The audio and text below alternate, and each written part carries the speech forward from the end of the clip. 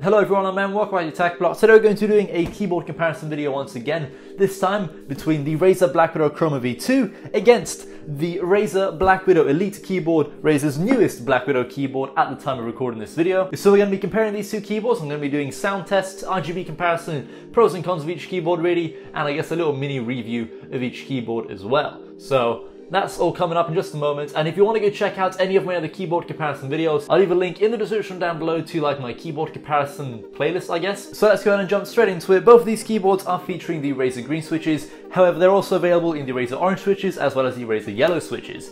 The orange switches are tactile and silent, the yellow switches are linear and silent, and the Razer green switches that we have here are tactile and clicky. Both switches have an actuation force of 50 grams, a durability of 80 million keystrokes per switch, but the green switches on the BlackWidow Elite now have dual sidewalls that increase stability of the switch as well as provide protection against any dust or liquids. But despite both these switches being the Razer greens, they do sound quite a bit different. Here's a sound test of the Razer green switches on the BlackWidow Chroma V2.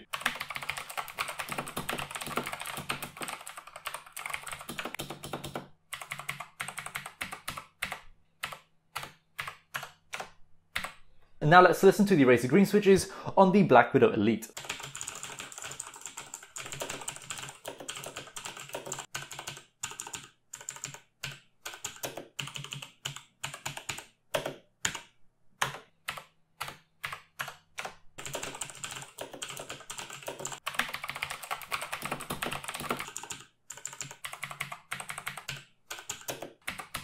Alright, so that was the sound test comparison for both of these switches. They are still both the Razer green switches, but the ones on the BlackWidow Elite are physically different thanks to them having sidewalls to protect against dust or liquids. Another thing that might contribute to the sound of the switches being different on both of these keyboards is the bodies that the keyboards sit in. The BlackWidow Chroma V2 has an all plastic body. The entire keyboard is pretty much just made out of plastic. There's no metal construction body or anything, there's no metal top plate.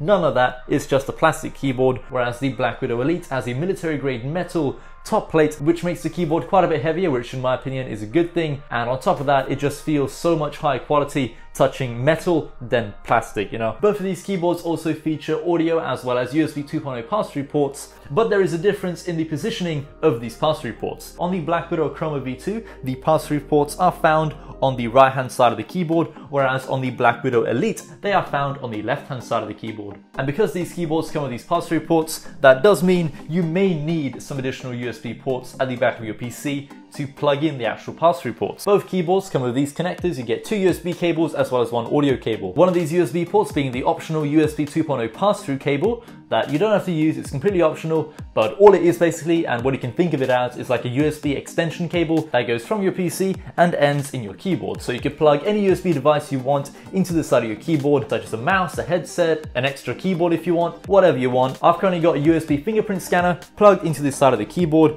to allow me to easily log into Windows via my fingerprint. Anyway, the other two cables that you get with the keyboard is another USB cable. So this one here powers the actual keyboard and all of your RGB lighting. And then finally, we have the optional audio pass-through cable. You don't have to plug this into the back of your PC if you don't want an extension cable for like an audio port at the side of your keyboard. I personally have never used the extension audio cables found in the keyboards, as I don't really have headsets that have 3.5mm like headphone connectors, but you might, so you might find this feature useful. Another thing I like to mention about the keyboard cables is that they're both braided cables, they're both very high quality, they feel great. There's only one thick cable coming out of both of these keyboards, and that one thick cable goes into this little hub right here that then becomes three cables. So you know, your two USB cables as well as your audio pass-through cable. Alright, so we're almost done talking about the actual cables, but there is one more feature that I'd like to mention about the BlackWidow Elite, and that's the cable management channel. Taking a look at the bottom of each keyboard, we have the BlackWidow Chroma V2 here. The cable comes out of the very end of the keyboard, as you can see right here. Whereas the BlackWidow Elite has a cable management channel built into the keyboard, and the actual keyboard wire doesn't come out of the very end of the keyboard. It comes out beneath the keyboard right here, which is probably one of my favorite features of this keyboard because it allows me to make my keyboard look completely wireless if you have a hole drilled in your desk, as you never even see the cable. The cable just comes out of here and it goes straight into your desk. The cable is completely hidden away. But even if you don't have a hole drilled in your desk to route your keyboard wire through, you will appreciate having this feature around, as you can route the keyboard wire either to like the right hand side of the keyboard through this included cable management channel, just like this. You could go out normally through the back of the keyboard, or it could go to the left of the keyboard, just like this. So it's a very useful feature in my opinion. What's also pretty cool is that you could route any other cable through this cable management channel as well. It doesn't have to just be your keyboard wire, it could be anything you want. So I've currently got a Stream Deck cable running through the bottom of the cable management channel. This feature is basically just going to help you keep cables out of sight thanks to the cable management channel. Both of these keyboards also come with anti-slip rubber pads all over them,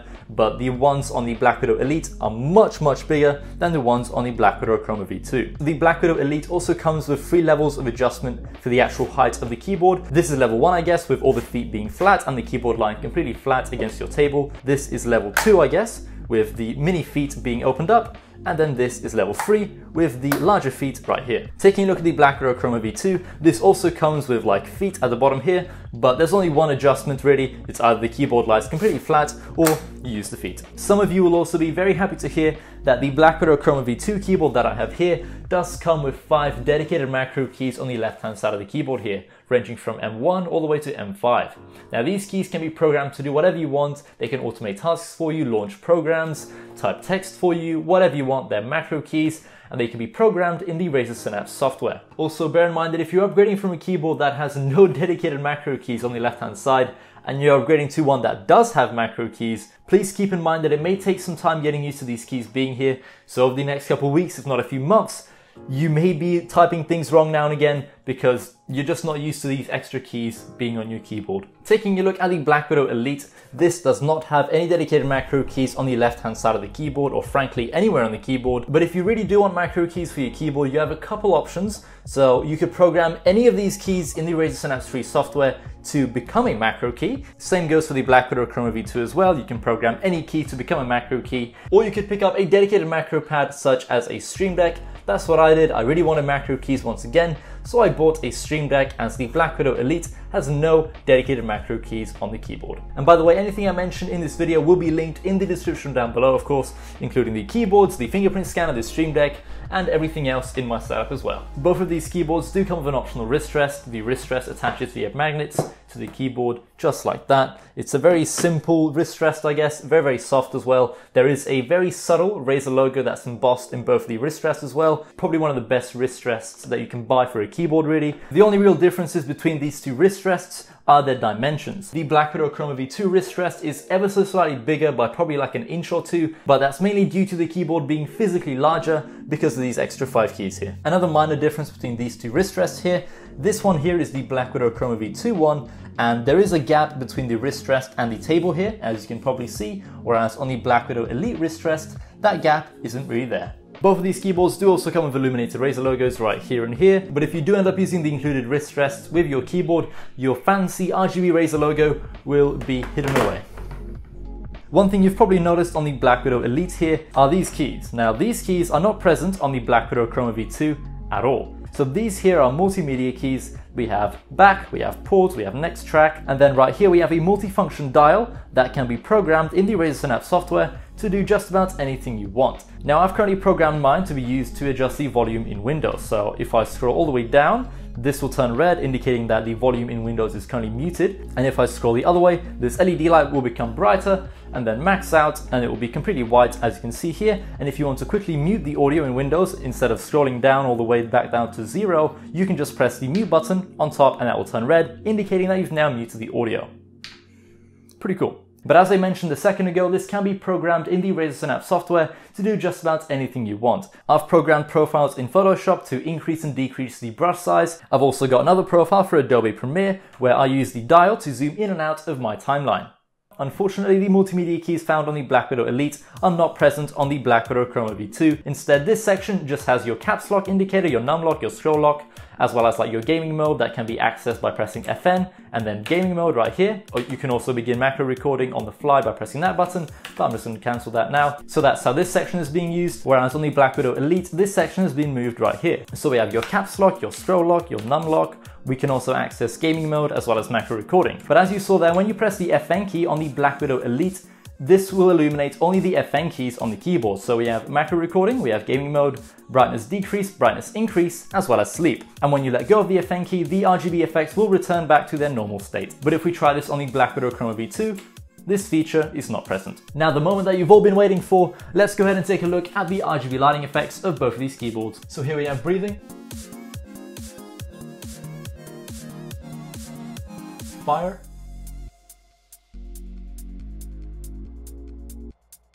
reactive,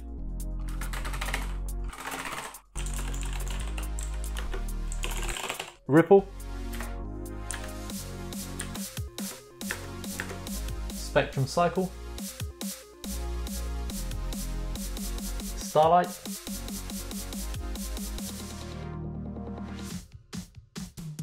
a static effect, wave. Alright, so as you saw there, I think the clear winner was indeed the BlackWidow Chroma V2 keyboard here, mainly because the RGB lighting effects are not only shining through the actual key, they're also shining down at a white background that just makes the RGB lighting effects look so much better than the lighting effects on the BlackWidow Elite, because on this keyboard, the lighting effects are only really shining through the key and not onto a white background. Right, so let's go and do a quick summary of both of these keyboards. The BlackWidow Chroma V2 keyboard has dedicated macro keys on the left-hand side, as well as superior RGB lighting effects all round, and it also has USB and audio pass-through ports on the left-hand side. The BlackWidow Elite keyboard has superior build quality in my opinion, thanks to it having the military-grade metal top plate on top of the keyboard, which just makes the keyboard feel much higher quality. It also has dedicated multimedia buttons as well as a multifunction dial and a mute button.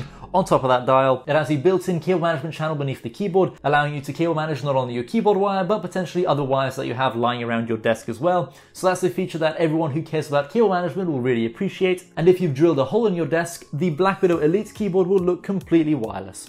The switches on the BlackWidow Elite are also ever so slightly more durable, thanks to there being the dual sidewalls on the switch, which adds some protection against any dust or liquids. The BlackWidow Elite keyboard also comes with a USB 2.0 pass-through as well as audio pass-through on the right-hand side of the keyboard this time instead of the left-hand side on the BlackWidow Chroma V2. And finally, both keyboards do also come with an optional, very comfortable wrist rest. Right, so that's pretty much going to sum up the comparison video between these two keyboards. This is a UK layout keyboard, hence why the enter keys probably look different to whatever layout you're usually used to seeing. Anyway, hopefully you have found this video to be helpful and it's helped you decide between which one of these keyboards you like more, I guess, and which one of them suit your needs more. And I know I'm going to get quite a few comments asking me what my opinion is of these two keyboards and which one I'd go with. Personally, I'd 100% go with the BlackWidow Elite. It's the newer keyboard. I believe it has superior features, minus the dedicated macro keys and I guess the slightly inferior RGB lighting. But in my opinion, it's just an all-round superior keyboard. Better build quality, it has the fantastic cable management channel, it has the multimedia buttons, the multifunction dial.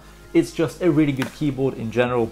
And that's the keyboard that I'd go with. But if you really do want macro keys and if you really do like the design and the look of the BlackWidow Chroma V2, you can pick this keyboard up instead. But anyway, links to both these keyboards will be in the description down below as always. So thank you very much for watching and I hope to see you in another video soon.